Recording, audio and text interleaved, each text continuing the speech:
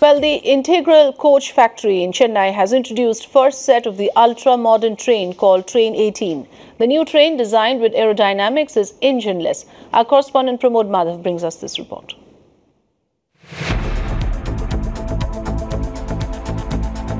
Plush seats that turn 360 degrees, comfortable legroom, charging ports, not business class in an airline, but the interiors of India's fastest engineless train, dubbed Train 18.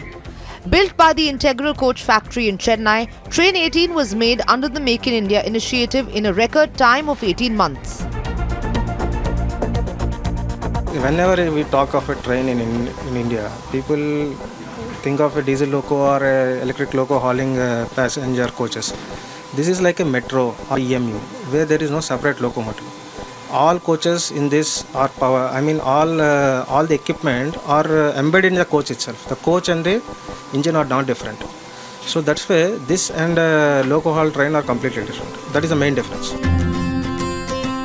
Train 18 has 16 coaches and is designed to reach maximum operating speeds of 160 km per hour, a significant improvement over India's current fastest train, the Shatabdi. This is completely engineless train, and all the control in the train is completely distributed. It is not controlled from one location. There are 8 motor coach in this train with 50% of powering. So there is no single point failure in this train. You might be seeing in earlier train there is one locomotive. If that locomotive fails, complete train stops. Here there is nothing like that. But what got everyone's attention though was that the train did not have an engine, at least visibly. The engine had been embedded within the coaches. This is a panel through which the driver gives the command, and this command goes from here to each motor coach through Ethernet, so that the train moves in a very jerkless and smoothly, and a passenger will not feel any jerk. So this is taken care of by the TCMS. The maximum speed can go up to 160 kmph, that is the service speed, and maximum test speed it can go up to 180 kmph. While the coach comes equipped with luxurious fittings, it also has significantly invested in safety. Automated sliding footsteps, a first in Indian trains, will form a temporary bridge between the train and the platform to prevent any accidental slip. Emergency talkback units and CCTVs are also provided in all coaches. We want to give the best to the passengers, because selling a product just by technology is not sufficient. It requires the main amenities for the passengers.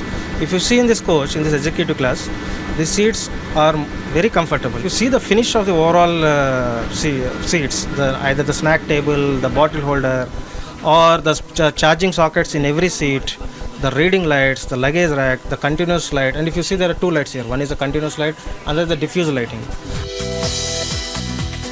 With a capacity to seat 52 passengers in 2 executive compartments, Train 18 is driven by a self-propulsion module. It does not have a separate locomotive like other standard trains.